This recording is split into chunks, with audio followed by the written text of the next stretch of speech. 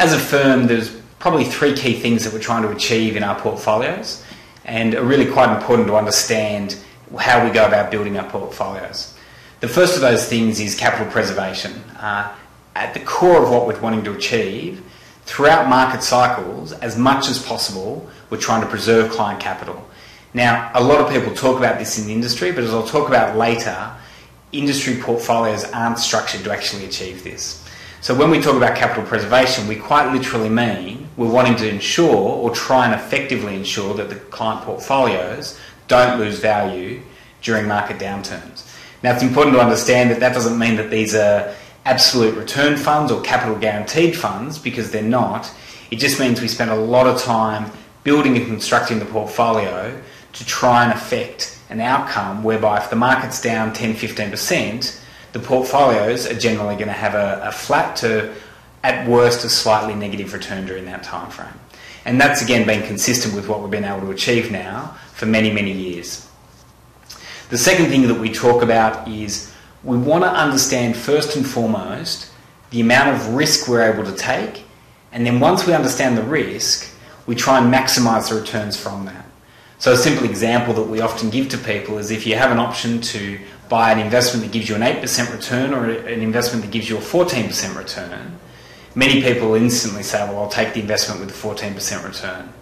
Now, the difficulty with that is what could be implicit in that return is a much, much higher risk. So if we said to you that the 14% return came from buying a Taliban bond or a similar, exotic debt instrument, clearly that wouldn't be attractive as if the 8% return came from an Australian major bank's unsecured debt.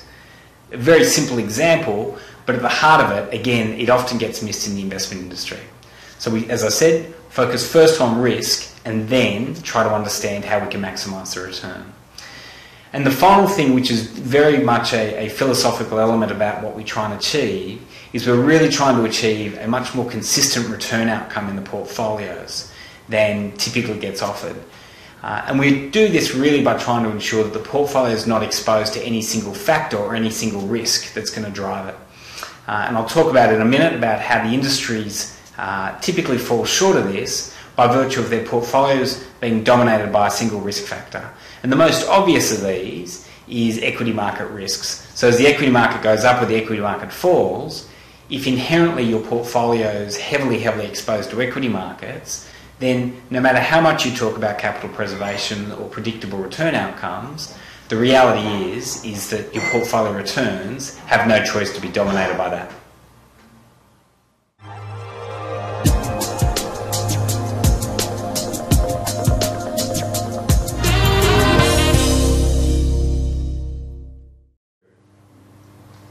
It's actually important to understand the genesis of our investment philosophy and where that's come from. Ultimately, we do manage the majority of the money on behalf of mum and dad investors, and ultimately a mum and a dad is focused on capital preservation and generating positive absolute returns throughout market cycles.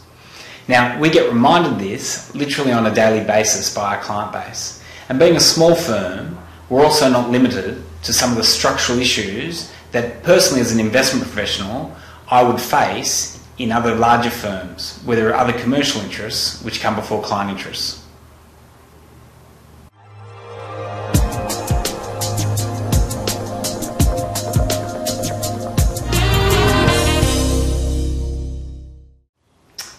So why are we different? Well, at its core, the way the industry goes about building investment portfolios is what's called strategic asset allocation, or SAA. And what SAA does is, for different client risk profiles, it basically predefines the allocations you're going to have to different investment buckets. So, for example, a client might be told to have 25% in Australian equities, 25% in international equities, and then another range of investments through property, fixed income, cash, etc.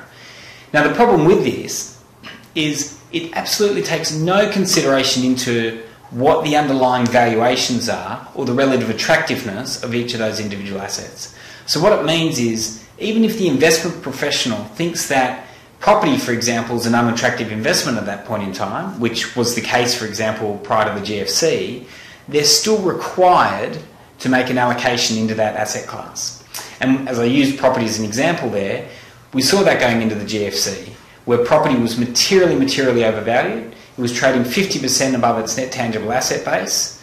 It was also had a distribution yield which was below government bonds, and its gearing levels was at exorbitant levels. Now, ultimately, investment professionals in the industry approach were still forced to allocate around 15% of their portfolios to this as an asset class, even if individually they didn't believe in it. It's a similar example we give today for where duration fixed income is. And by that I mean government debt. So the US 10-year bond yield is currently sitting at around 1.5%. What that means is that the most you could make on a through the cycle view on a 10-year bond yield is probably close to zero if inflation's already running at 1.5%. So a zero real return is the best you can make, and then you've obviously got the potential to lose money if interest rates continue to rise from there. Now, that's not an overly compelling investment option, but what makes it worse is if an investment professional is forced to put 20, 30, 40% of the portfolio into investments like that. And that ultimately is how the industry goes about allocating capital through strategic asset allocation. The second thing we're trying to do is ensure that the portfolios aren't dominated by a single risk factor. And this really came out through the GFC when you saw how heavily market portfolios fell as equity markets fell. And the reason is higher risk profile portfolios, which are typically called balanced or growth portfolios, ultimately contain 70 to 80% of the portfolios in equities. So no matter how good you are, if you have 80% of your portfolio sitting in equities and the equity market falls 50%, as it did, it's very, very difficult to do anything but to generate a very, very material negative return there. And again, that's one of the reasons earlier I mentioned capital preservation is key to what we're doing, but industry portfolios aren't structured in a manner that can genuinely offer capital preservation in certain circumstances. And again, unfortunately, the GFC showed that up all too easily. The other element, though, is trying to understand what an appropriate benchmark is. A key shortcoming of the industry is viewing a benchmark as being risk-free. Now, we don't think that too many of our clients are happy if the benchmark's down 30% and we're down 20%, wanting congratulations about how great we are because we only lost them 20% of their capital, not 30%, akin to the benchmark. So it's defining risk in an absolute sense, not in a relative sense to an industry benchmark or an industry norm, which in its own right may well be flawed. And the final thing is really important to ensure that the commercial interests of the firm are aligned with the client. So we often get asked questions by leading industry participants on how we're able to structure the portfolios in a manner that we are. Because ultimately for them, one of the things they define as risk is how their current investment portfolios differ from their competitors. And why that's important for them to understand is because if equity markets, for example, were up materially and they had a lot less in there, then their performance is not going to be as good as their competitor. So it's less about the absolute return that they're trying to generate, or the positive return they're trying to generate, and more the relative return again they're trying to generate, again in this instance relative to their competitors. Because ultimately their business models driven by how they perform compared to the rest of the industry.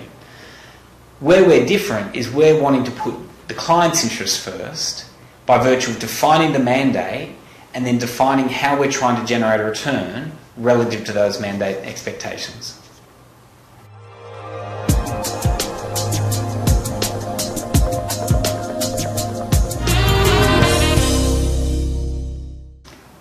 In terms of our investment objectives, they're really quite simple. We're trying to maximise the amount of return we can make for any given level of risk. Now, what that means at its core is we're trying to find individual investments that we think are attractive on a standalone basis. And if you think one of the industry shortcomings was allocating capital to things on a predefined manner, we're trying to take a completely other approach. It's almost you start with a blank sheet of paper and say, what do we actually think is attractively priced? And it doesn't need to be mispriced, but can just generate a return that's commensurate with the amount of risk that you're taking. And what we want to ensure that for everything in the portfolio, that we would be happy to hold that on a standalone basis. And what I mean by that is if we couldn't hold anything else, but just had to hold that single investment, you would still be comfortable that that single investment would be an attractive investment opportunity. Now, if you've done that on an individual basis, and that doesn't only mean individual investments, but the collective investments that sit within the investment class, such as equities. The second thing is when you're building the portfolio out, we're 100% focused on ensuring that it's very well diversified. So diversification is one of the free lunches, to use an industry term, that you get. And what that means is you can combine together attractive investments, and their collective risk of that portfolio is lower than the individual risk by virtue of the fact that they offset each other in different times. Now, in doing that, we keep talking about capital preservation. We're very, very focused on when we combine those things together, we spend a lot of time assessing what the structural risks are of those individual investments and how those things will sit together as a portfolio. And simplistically, I've used the term factors before. Factors are anything that sits within a portfolio or within investment that will drive its return. So a couple of obvious ones are equity market, interest rates, or currency. And using those three as examples, we look at the portfolio and say, what is the exposure of this portfolio to equity market risk? What's the exposure of this portfolio, for example, to interest rate risk? And what's the exposure of the portfolio to currency risk? And in doing that, you understand that if there's an unexpected move in any of those individual variables, that the portfolio is still going to perform or not have its performance materially detracted from. And again, we use the example of how an industry portfolio that has 80% of its allocation to equities, no matter what the other 20% is allocated to, if you have 80% of your portfolio exposed to the equities market and that equities market falls 50%, as it did during the global financial crisis, then ultimately there's absolutely very little an investment professional can do to generate a positive return or to preserve capital. That portfolio, almost by definition, will lose material amounts of money. So diversification is something that's very, very critical for us. The final thing we then do from that is we're really then trying to understand in different times of stress, and there's always going to be stress that comes into the investment markets, and we've been seeing that unfortunately all too frequently in recent years, understand how that portfolio is going to perform, or we expect it to perform, should stress come into the marketplace. Similarly, whilst capital preservation is a key focus, we're also wanting to understand that we don't have too much conservative positions in the portfolio, and similarly that we're able to participate on the upside.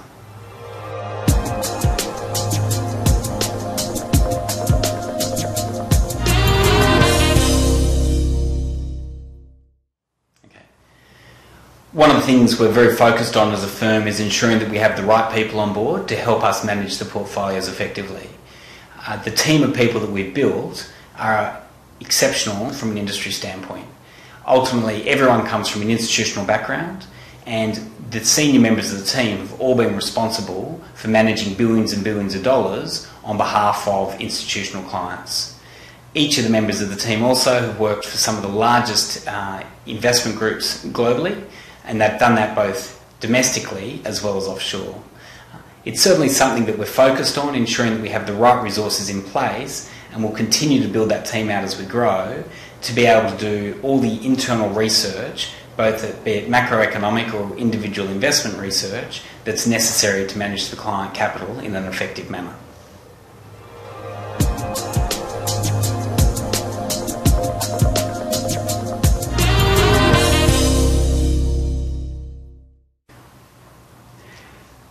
So ultimately we've spent quite a bit of time talking about risk, and I thought it was appropriate to actually give a little more flavour about what we mean when we talk about risk.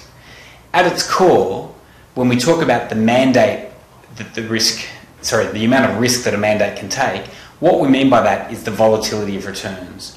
So the expected deviation or variance that a return stream of the portfolio should look like.